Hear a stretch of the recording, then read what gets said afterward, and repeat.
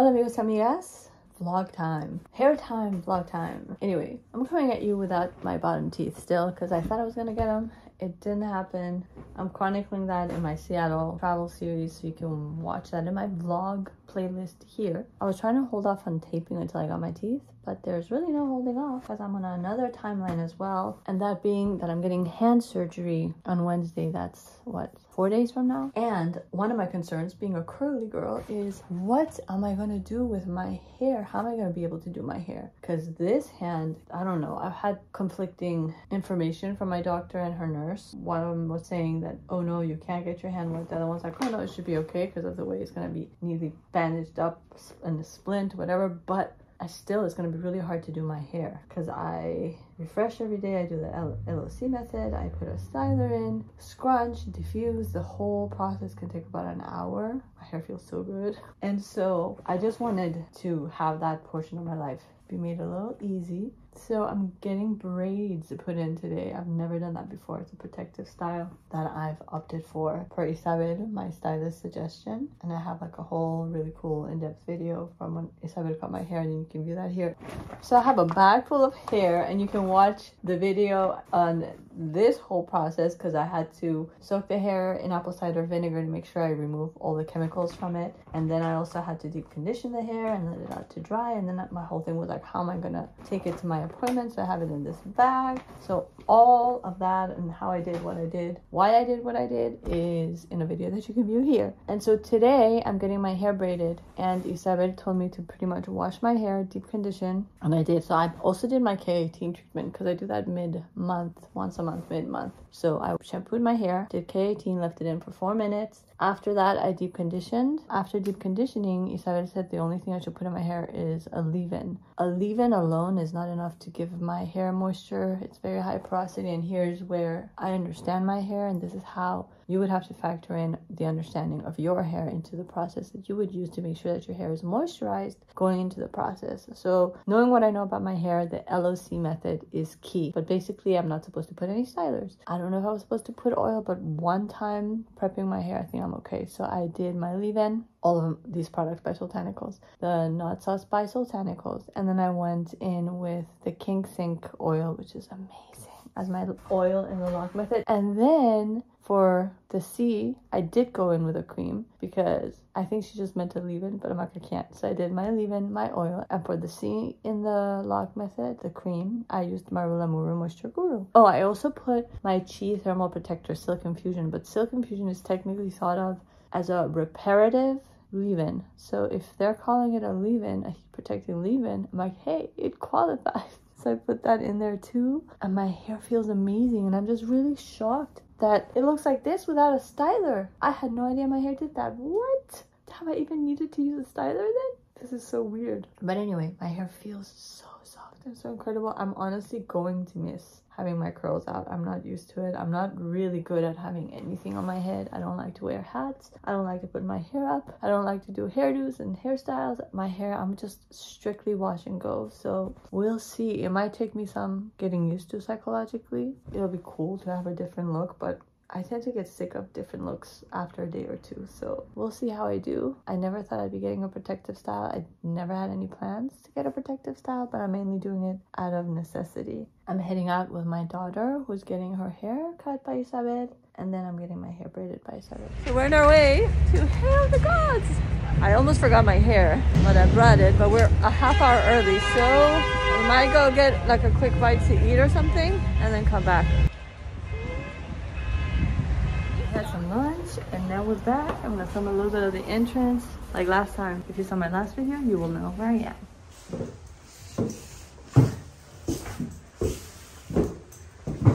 See this door? You go up. That's where the magic happens.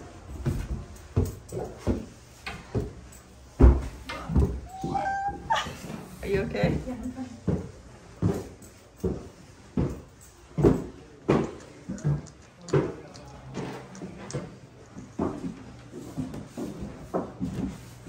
Bathroom.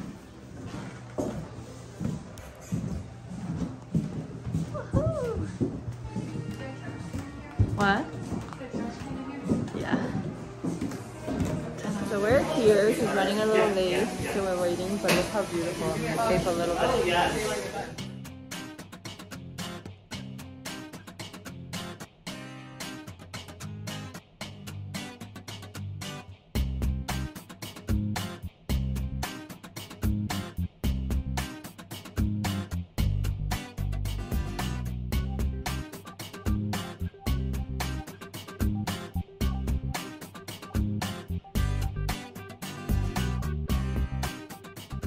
So our appointment is starting, and she's getting a haircut. She's going first. So this is our official before, and we'll see her after. I can't wait to see. Then I get my braids. Yeah.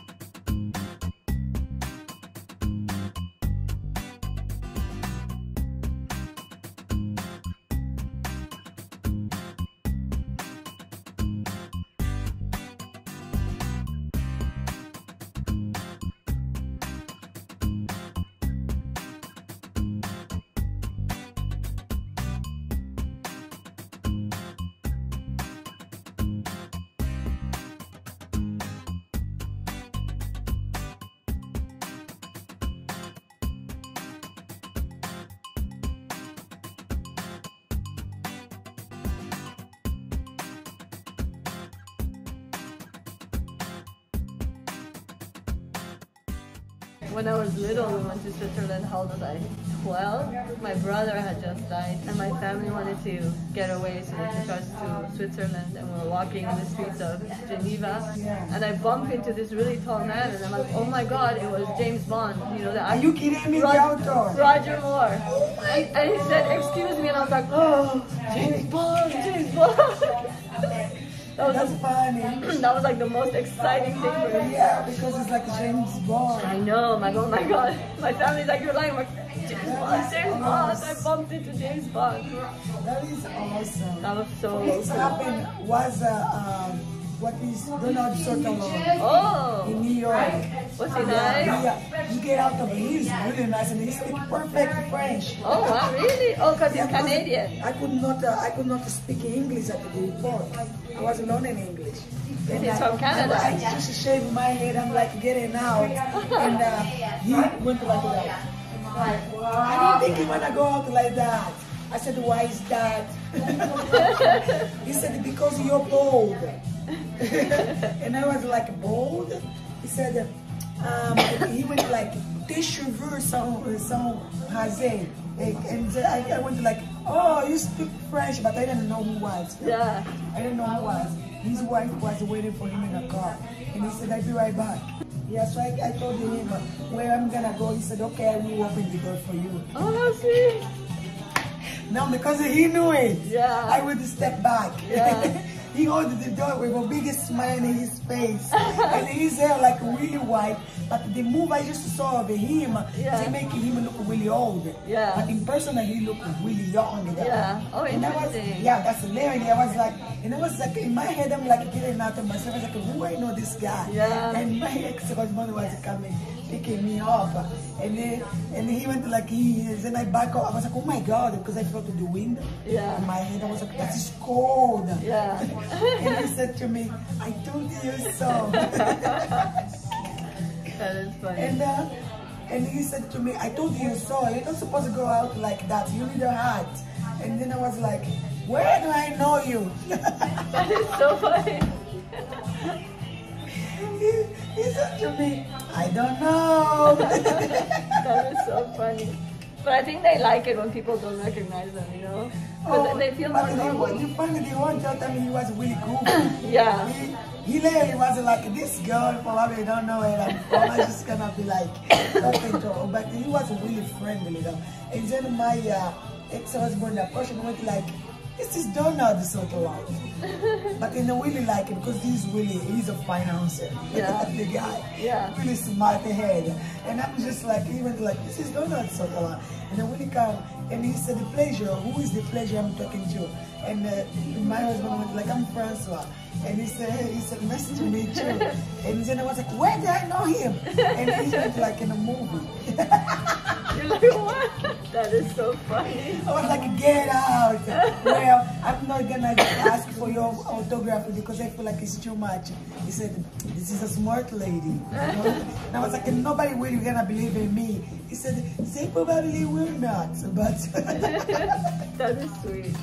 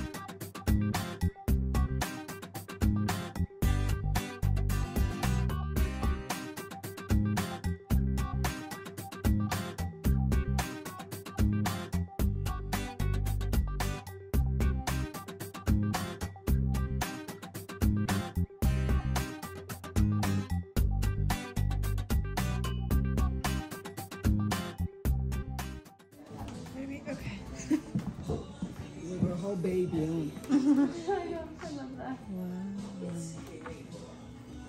This is what it means to be a woman. Zoom out. You're a good one, guys. Thank you. Are you related? I'm her daughter. That's, I love it. That's, you said that you're related. You look Nike Jack. That's what I said. The dark, mysterious curls with the dark eyes That's over her here. mom. She did that for mom details. You got your mom's eyes.